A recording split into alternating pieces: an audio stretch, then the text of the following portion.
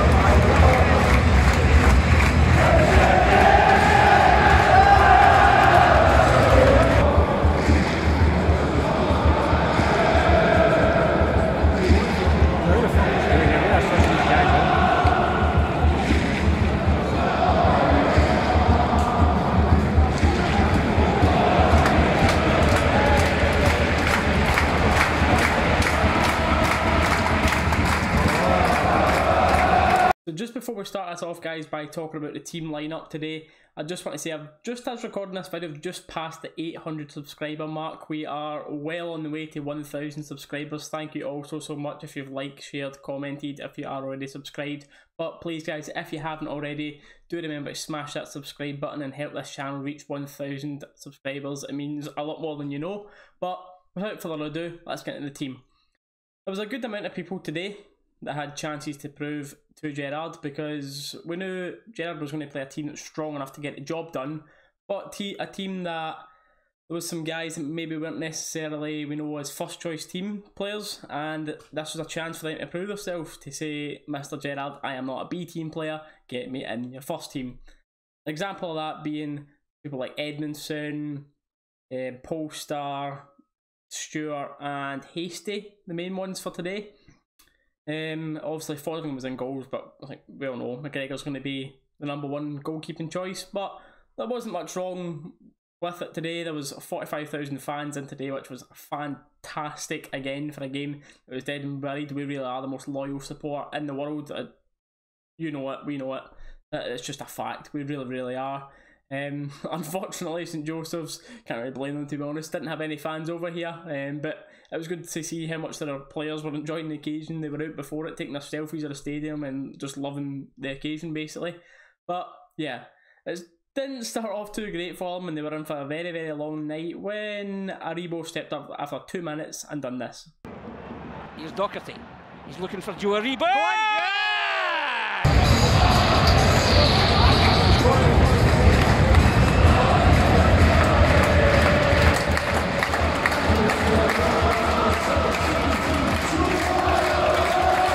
Yeah, the big man done well with that goal. You can tell he's got an eye for the goal, he knows where the goal is. It was a good finish with his back to goal as well to turn and hit that shot. But after a goal going in that early, I just expected the first half, just the floodgates were open, that's it. The bubble was well and truly burst, and I expected 2, 3, 4 to be flying in the first half, I'm not going to lie. But the next 35 minutes ended up just looking like a training game, just us playing side to side, trying to play it through, but it was just sitting so deep and compact, and the job was really done. So it was really, really like a training game. It almost had that kind of atmosphere as well for the next 30-35 minutes until Alfredo, just before half time. It was a lovely, well worked corner, actually. I don't know if it was a training ground worked corner. It was whipped in by Hasty at the near post. It was like knee height almost. Goldson made a little flick. Don't know why I'm doing a little flick here, if you can see that, but you know, flicked it up towards the back post. Alfredo and read it first there. Beautiful header, good poacher's instinct. Here's that goal. Kamara's on the goalkeeper, flicked on by Goldson. There you go! So yeah, that had a smile on the Buffalo's face and a smile on our face, knowing that any miraculous comeback was well and truly out of sight. Half time, and we're just waiting to see what the second half brought, maybe see what changes come on, maybe if young McPake come on, he see how he done. Docherty in the second half, he won a penalty I don't really. I think it was kind of soft in my opinion. I need to see it again. I've actually only saw it sort of with my own eyes once. It kind of just to me just was like a shoulder to shoulder, but it just kind of extended it out a bit more. I don't know. I think it was kind of soft, but I wasn't really complaining. And Alfredo stepped up and buried that way like this.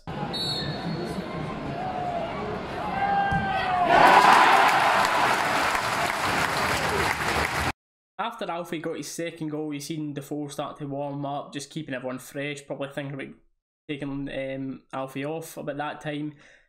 Which we knew he wouldn't have been a happy boy, because we know him on 2 goals, he always wants his hat-trick, but he did manage to get that hat-trick today with a lovely, almost back heel flick shot, which was kind of, well, very similar to the goal he scored against Hearts at Ibrox, in the same goal from the same side as well. So yeah, that was a lovely, lovely goal. So he came off happy with his hat-trick. Defoe came on at the same time, and that was the loudest the match was, seeing Arfield back on. Arfield's reception for getting brought on, I was sure recorded, that was amazing. And then, of course, Saturday night rang around the stadium after he came on that he is absolutely loved around these parts. But from then on, it was Polster had a chance for a penalty. I thought it was more of a penalty than one that got given against Docherty, to be fair. He just kind of nipped the ball past him. Guy left the leg in, Post went over the leg, he got up and played on. The ref never stopped and booked him or gave a penalty, but whatever, we played on. Defoe grabbed his goals. One was a lovely cross in. It was just basically a flick across goal into the far post. He is such a deadly finisher. It's going to be such a headache for Gerrard to be picking what one of them two he plays. In my opinion, it's going to be Morelos that stays up front. But Defoe knew coming on, he'd have wanted to score, because after seeing Morelos score a hat-trick, he'd have been happy for him, happy for everyone, but he knows that that's putting Alfie up there for getting a start for when it comes to the competitive season again, well, the competitive league starting. Halliday, he made that amazing goal line clearance today. I thought he was brilliant as captain today. The energy showed up and down, great quality. I don't know what Gerrard's been teaching him over the summer, but that boy can cross now. Every single cross seems to be, or 9 out of 10 seems to be brilliant, right on the money every single time. He's never lacked passion. That's one thing he's never lacked. It's just been that technical ability. But honestly, for me now, he's really pushing for that starting left back spot, in my opinion, if he keeps up these levels of performances. His goal line clearance as well off a corner. No idea how a guy had such a free header against us, but Halliday at the back post right before the Broomlin, or Andy Halliday's name was ringing around the Broomlin, and then seconds after that he made a goal line clearance. So yeah, that man really is living the dream. It was great. It was a good performance. We've got progress now in the next round, which the revenge will be sweet. The revenge will be sweet. 25th of July, I believe the home game is. I think the club will obviously confirm that stuff shortly. But I'm looking forward to the revenge game on that, and Gerrard certainly does have a headache on his hands. But after the game, I put out a little poll on my Twitter here.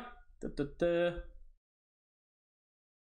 course, unlock my phone like 3 million times a day, and this is the one time I can't unlock it. But I asked what the people's man of the match was. It's got nearly 300 votes now. 54% say Alfredo Morelos. So Alfredo, I'm happy to admit that. A close second for me was Halliday, and that was backed up by 25%. Then Post at 13, Aribo at 7.